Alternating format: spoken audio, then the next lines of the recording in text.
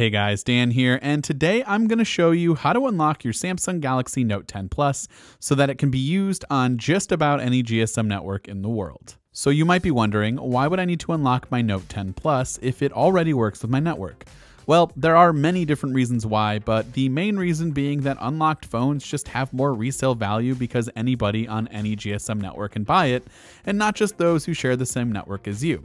So if you wanted to buy an AT&T phone and decide later to switch over to T-Mobile or vice versa, you can do so with no problems. So in order to get your phone unlocked, you're going to want to follow these simple steps. First, you're going to need your phone's IMEI.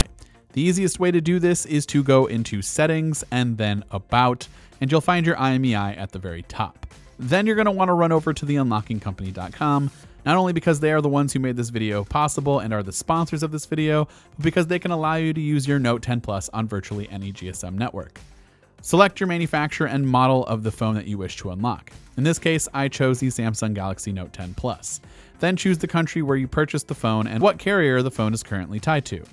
Finally, enter your IMEI into the corresponding field to complete the checkout process. After you've completed the checkout process, you'll receive an email with your unlock code.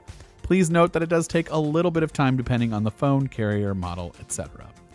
Once you receive the code, remove the current SIM card and then insert the SIM card from the carrier that you wish to use your phone with. After you restart the phone, a command prompt will appear asking you for an unlock code. Enter the code from the email and boom, your phone is now unlocked and ready to use. Yes, it is that simple.